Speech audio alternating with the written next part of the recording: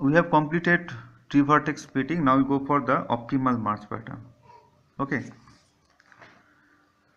suppose we have 4 files A, B, C, D.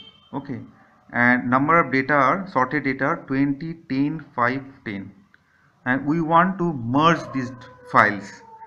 Now different possible combinations are there. We may merge A and B first, then C and D first, then we can merge both, or we may first A and B first, then the resultant with C, then resultant with D, or we may merge C with D first, then the merge file we can merge with B, then the output, then that file we can merge with the A. Now optimal merge pattern. So optimal merge pattern, we can identify minimum number of comparison. Means minimum number of comparison we need to merge the files. Now we can see one example. 4 files are there, A, B, C, D. Here if we merge 20 and 10, these two are the sorted file. That means we need 30 comparisons. Similarly, if we merge 5 and 10, we need 15 comparisons. Total we need 45 comparisons. Then you have to merge these two, so total number of comparison 45. So total resultant comparison, so summation is 90. Okay, now what we can do, one thing. We just sorted the order, so 5, 10, 10, 20. We just sort first list to 5 and 10, 15 number comparison, then resultant with 10, 15 plus 10, 25, then resulted with 20, that is 45. Okay, so total will be 85. So same file, here we need 85 number of comparison, here we need 90 comparison. So obviously our aim is to reduce the number of comparison to increase the performance of the algorithm, or to reduce the time. Now we can see the optical merge pattern algorithm. Okay, optical merge pattern algorithm. So for 1 to n minus 1, 1 to n minus 5, so n files are there.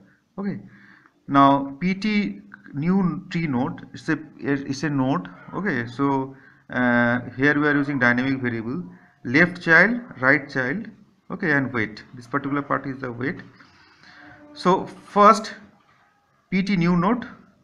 Okay, create one node. Now left child, list of list. Suppose it is a list. Okay, so it's a list. I need from the minimum one. So minimum one is the 5. So here we just see here. Next right child, insert the next minimum one. So 10. B, D may be there. We may insert D also, but we have chosen B.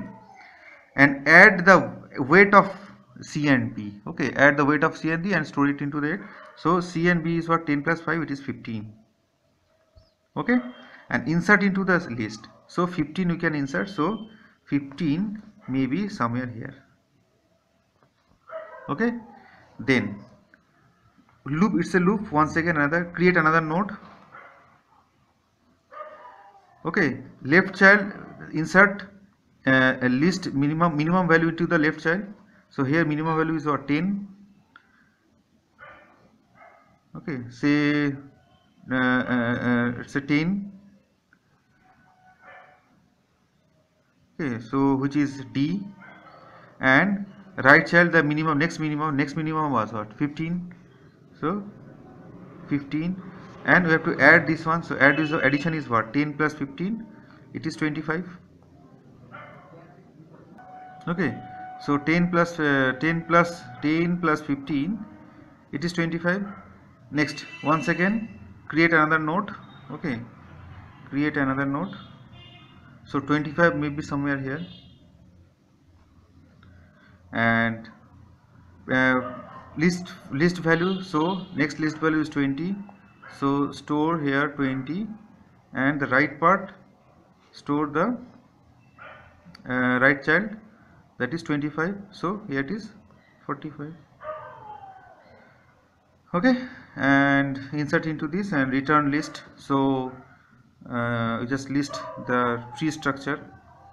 So through this tree structure we can say what should be the actual merging pattern, so that easily we can means we can identify the minimum number of comparison to merge sorted files. Another example here. The files are 2, 3, 5, 7, 9, 13. Okay, so first merge 2 and 3, 5, then 5 will be somewhere here, then with 5 will be somewhere here. Okay, then merge with another 5, so 5 plus 5, 10, 10 will be somewhere here. Next, take minimum. The next minimum will be what? 7 and 9. Okay, so merge 7 and 9. 7 and 9, it is 16. 16 will be somewhere here. Then merge next to 10 and 13. Okay, so 10 and 13 to merge 23. 23 will be somewhere here.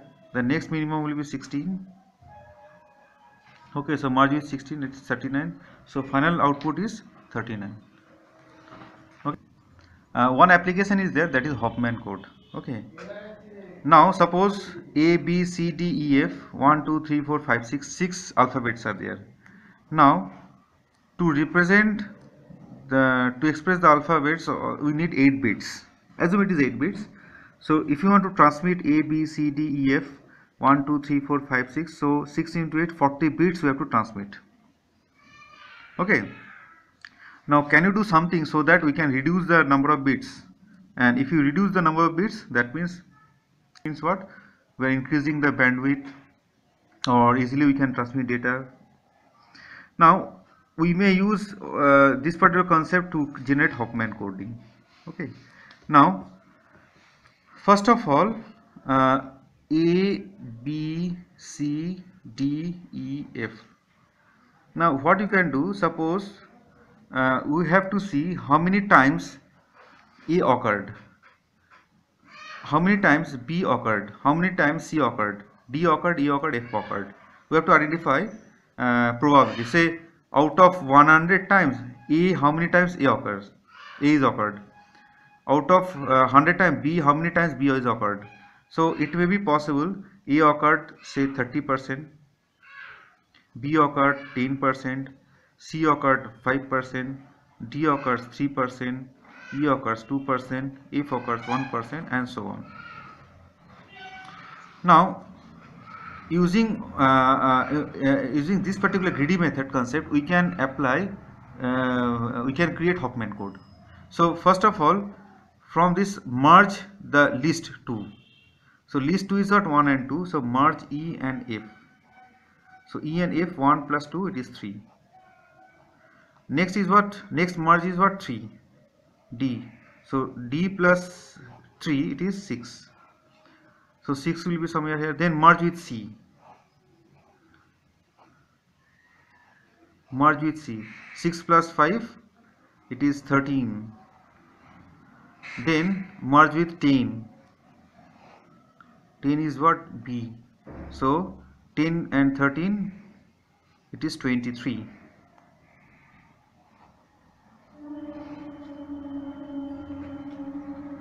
Okay. Next merge with 30 with A. So 23 plus 30, it is 53. Now to generate Huffman code, from left we can say 0 1 0 1 0 1 0 1 0 1. So E code of E is 1 0 0 0 0 0 1 0 0 0 0 0 1. For 2, 0 0 0 0 1. Sorry, it is all 0. E for E all 0. For F 1 2 3 4 1 2 3 4 1 1 2 3 4 5 1 2 3 4 5. Okay, 1 2 3 4 1. For D the code is 3 0 and 1. For D 3 0 1 1. For E C 2 0 and 1 2 0 and 1. For B code should be 0 and 1, and for A it is 0 and it is only 1. Okay, so total number of code 1 2 3 4 5 6 7 8 9 10 11 12 13 14 15 16 17 18 19 20. Now if you allocate 8 bits for all, it is 48. Now if you use Huffman code, we have to transmit, if you want to transmit A B C D E F, so here we need to transmit only 20 bits. Okay, so that is the use of that is Huffman code.